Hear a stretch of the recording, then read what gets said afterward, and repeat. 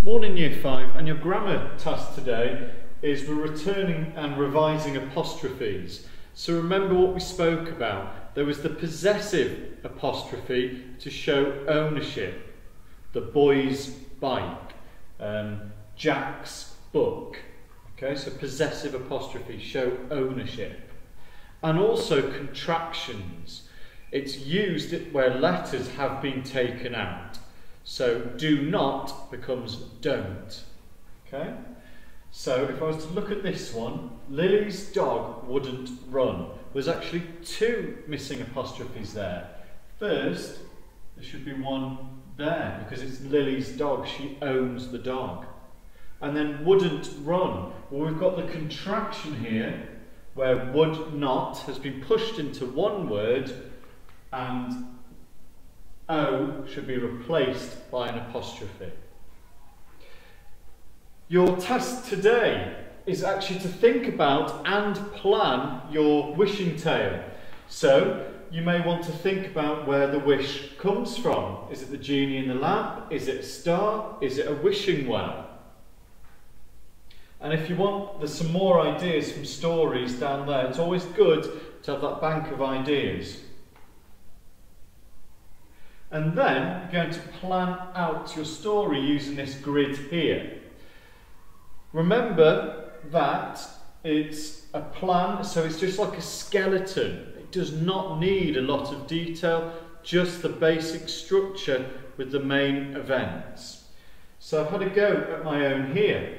So we start with the pattern there. Main characters in a safe, homely setting, one dreaming of a fortune or change. So I've used bullet points to structure my plan here. Staying with Nan and his cousin Deb. Bored, staring at the rain. Dreaming of being an adult. Okay, I've not explained anything there because I'll do that when I come to writing it. The next paragraph, an object arrives with a too good to be true promise or wish. Kev and Deb decide to play hide and seek. Kev finds a jack-in-the-box toy that's shaking. Okay, so they've got the introduction of my almost wishing object, really. The next one character warns against, but the other character ignores the warning and makes a wish. Nothing happens yet. So I've got there, Kev winds the handle and a genie pops out, offers one wish and a warning. You'll notice that I've not put in what the warning is. There's no need, this is the skeleton. I'll add that when I come to write it. Deb warns Kev, he ignores her. Kev wishes to be an adult.